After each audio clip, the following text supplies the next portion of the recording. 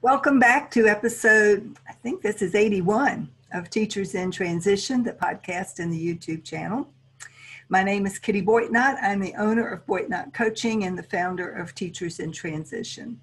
I'm a certified stress management and life strategies coach, and I'm also a heart-centered career transition and job search coach. I specialize in working with teachers who are burnt out and ready to explore new career opportunities. If you've listened to me in the past, you know that I alternate topics. One week I talk about stress management strategies, and on alternating weeks I talk about career transition.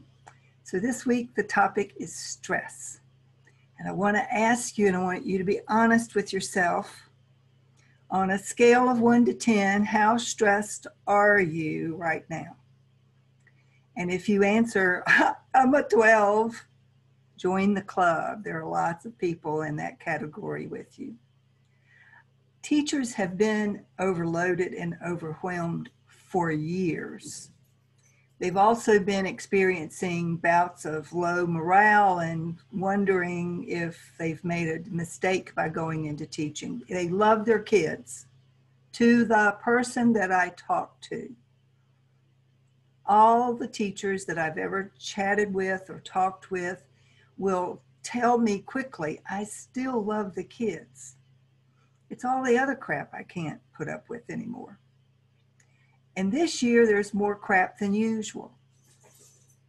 If you're a teacher, you may be teaching remotely, or you may be teaching a hybrid model, or you may be teaching in person at your school with or without safety measures being taken.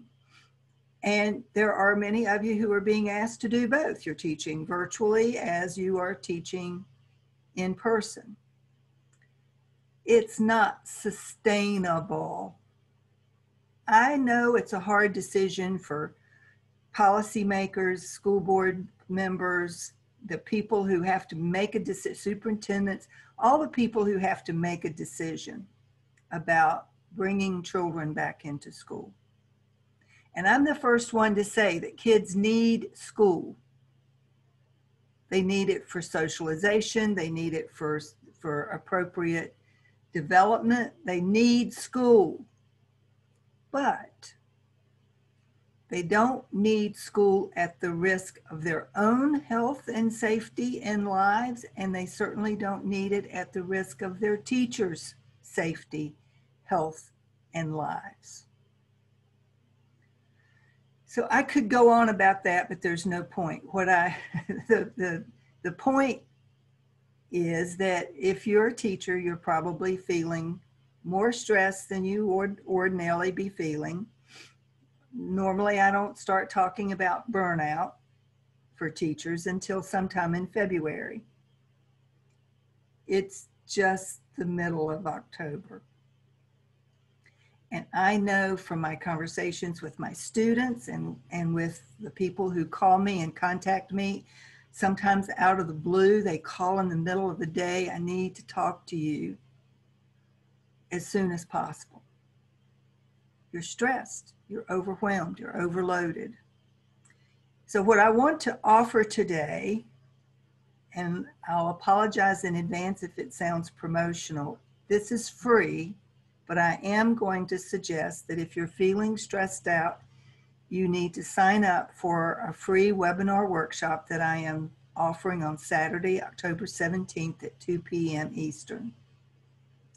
I'm going to be talking about the following topics as they relate to stress and stress management tools, specifically for teachers. And I'm going to be speaking first to mindset, which has to do with attitude and paradigm shifting. I'll be talking about the importance of self-care, intentional, deliberate self-care, taking care of yourself mentally, physically, emotionally. I'm going to be talking about the importance of managing your workload. And there are a variety of ways that you can do that, even in the midst of this pandemic. I'm going to share with you how I believe that using Mel Robbins's 5-second rule can help as you go about trying to manage proactively and effectively the stress of your day-to-day life. I'm going to speak, this is also really important for a lot of people, how to set healthy boundaries. Right now, you're being asked to do a million different things, and you may not feel like you have the authority, the power, the wherewithal to say no to some of the stuff that you're being asked to do. I want to suggest to you, however, that you have that capacity. You don't want to say no to everything, but there are some things that you can logically, easily say, no, I'm not doing that. Thank you, but no, I'm not.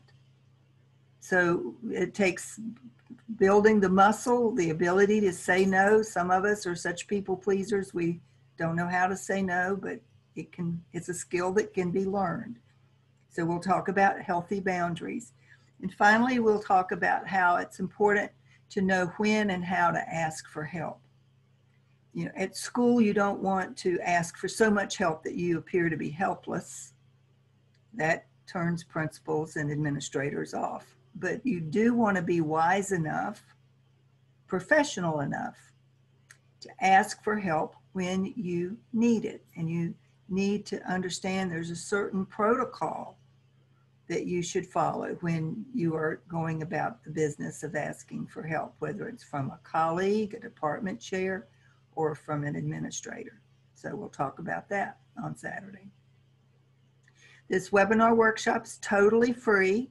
I'll offer the link in the show notes below, and you can sign up and then plan to be there. So one time, I'm not offering it as a series, it's a one-time webinar workshop called Stress Tools for Teachers, Stress Management Tools for Teachers. And I'll be speaking specifically to teachers, but honestly, it doesn't matter if you're a teacher or not. If you're feeling stressed and overloaded and overwhelmed because of the pandemic and all of the changes that have been thrown at you over the last 6 to 7 months, if you have anxiety about what the future is going to hold, then this is a workshop that you need to plan to attend. So sign up, be there live so you can ask your questions as you need to on Saturday, October 17th, 2 p.m. Eastern. The link is in the show notes below. And I'm also going to include the link to the stress assessment that I offer as a free tool for helping you to determine how high, how elevated is your stress level.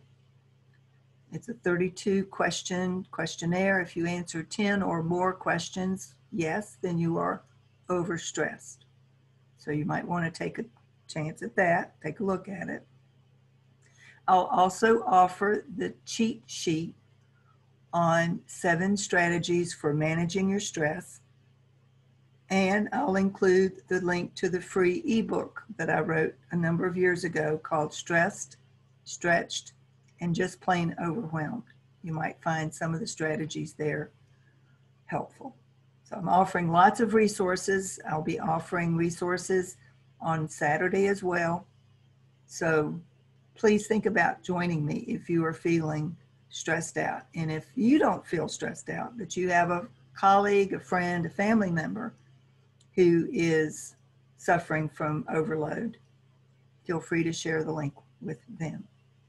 I'd love to have a packed house so that I can share what I know about the importance of all of these measures: mindset, self-care, managing your workload, setting healthy boundaries, knowing when to ask for help, and the 5-second rule. So that's it for today. If you have any questions, please email me at kittyboitnott@gmail.com. Please leave a review of the Teachers in Transition podcast, or subscribe to the Teachers in Transition YouTube channel if you're watching this on video.